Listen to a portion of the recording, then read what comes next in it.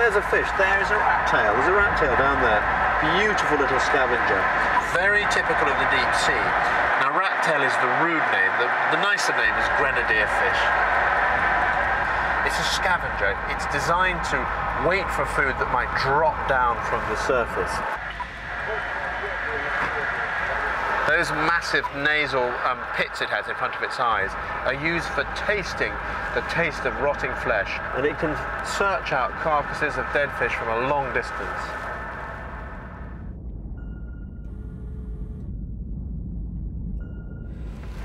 That is really nice. That's a Caimira, a rabbit fish, beautiful deep sea fish. That is lovely. You can see its shadow. There's a perfect shadow on the sand beneath it. It's lit up by the light here. Such an elegant fish, wonderful fins. Just manoeuvring here, you can just see its shadow just down there on the sand. It's lovely. There it goes, there it goes. It's obviously been frightened by the sun. That is very nice.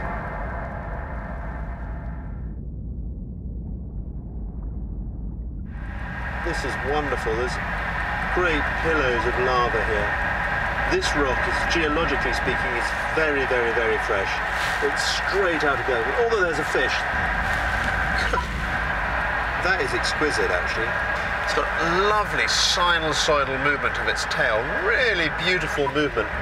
Now, that is all about preserving energy. Because if you live down here, you don't get much food. And all the fish that live on the sea floor are designed to minimize the amount of energy they use.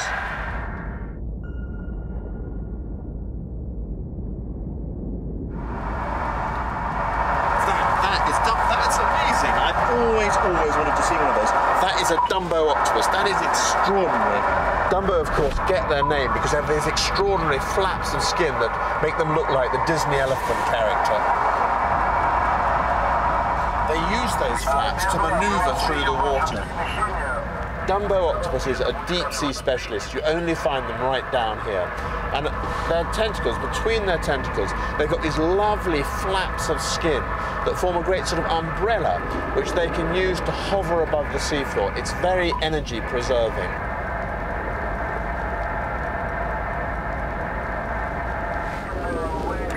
There he goes. That is lovely. Swimming off now. There goes that Dumbo.